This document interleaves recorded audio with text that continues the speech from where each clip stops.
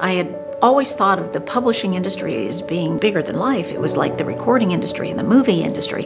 But when I finally came face to face and read a publishing contract, I said to the gentleman that showed it to me, I said, "Why would anybody sign it?" And he said, "Very simply, because they have no choice." And at that moment, I found a need. So in 1994, I trademarked a new era in publishing.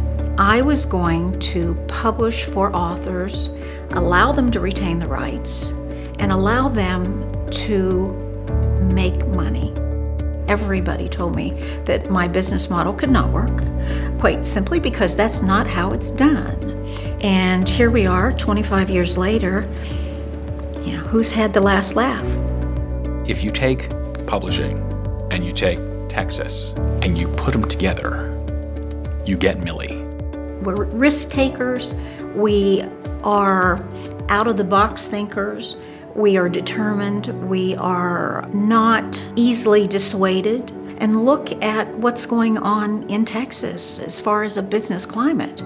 You put all of those people with those attributes in one state, and of course you have to have success, you're going to have success. I just hire people who are self-motivated and who have high standards for themselves. I come to the office 7 days a week with a passion and a dedication and a love for what I'm doing that I'm very fortunate to have. A lot of people think I work too much, and they don't understand the old saying that if you love what you do, you never work a day in your life. The story ends when every author who has a valid and marketable story or concept can reach market. She's democratizing publishing. As a leader in an organization, she has a heart that is as big as the size of the state of Texas.